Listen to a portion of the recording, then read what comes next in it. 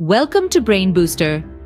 Ever wondered how the world's largest snake moves, hunts, or even eats? Let's dive into the fascinating world of anacondas. These gargantuan reptiles, with their muscular bodies and a multitude of flexible vertebrae, have a unique way of undulating across land or through water. Despite their size, they don't rely on venom to kill. Instead, they're constrictors, using their colossal strength to squeeze the life out of their prey. Imagine a creature powerful enough to suffocate a horse or a fully grown black caiman, and then swallow it whole. And how does an anaconda hunt? They're opportunistic ambush predators lying in wait beneath the water's surface, ready to strike when an unsuspecting animal comes to drink. These are no ordinary snakes. These are anacondas, creatures of immense power and surprising agility. These massive reptiles are indeed a wonder of nature. But how do they manage to swallow prey so large? You might be surprised to learn that anacondas are not picky eaters. These opportunistic predators use their massive coiling bodies and backward curved teeth to ambush and constrict their prey, which can be as large as a horse or a fully grown black caiman. Once they've squeezed the life out of their victim, they unhinge their jaws, thanks to some stretchy ligaments, and swallow their meal whole, headfirst to avoid any obstruction caused by the limbs.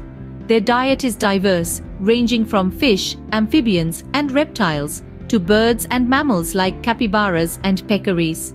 They mostly hunt near water, laying in wait under the surface until an unsuspecting animal approaches to drink. This strategy often means their prey drowns before the anaconda even begins to constrict.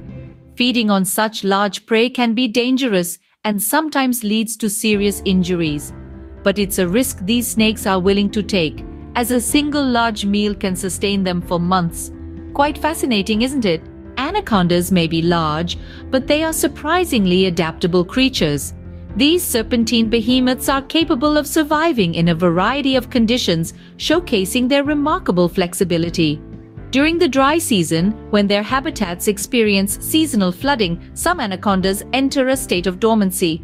They bury themselves in the mud, waiting patiently for the return of the wet season. However, not all anacondas choose to lie dormant. Many of them display an impressive migratory instinct, traveling great distances in search of alternative water sources. This journey can be quite an ordeal, but it's a testament to their resilience and adaptability. Their constant activity, especially those living near perennial water sources like river basins, further demonstrates their tenacity. Even the male anacondas, in their quest for mates, undertake long journeys, perfectly encapsulating their nomadic nature. Despite their massive size, anacondas are true survivors in the wild. Anacondas are not just large, they have some unique physical traits too. Picture this: colossal bodies draped in olive green scales, adorned with smooth black ovals along their backs and yellowish bellies. But here's what's truly interesting. Compared to their vast bodies, their heads are quite small, with eyes and nostrils strategically placed on top. This clever adaptation allows them to remain camouflaged underwater, with just the top of their head peeking out.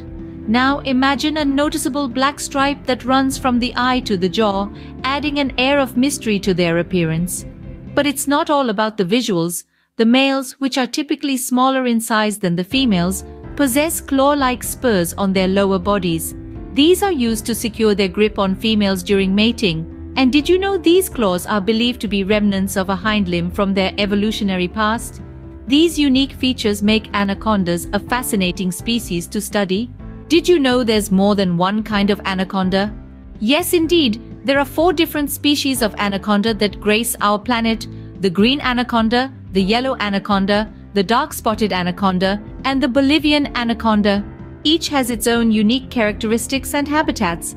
The green anaconda, the species most people refer to when talking about anacondas, is renowned for its massive size and olive green scales. It is at home in the tropical habitats of South America. The yellow anaconda, smaller than its green cousin, has a beautiful yellow skin marked with dark spots and is found in southern South America.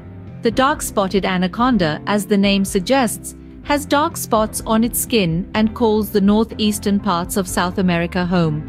Lastly, the Bolivian anaconda, the least known among the 4, is native to the swamps and marshes of Bolivia.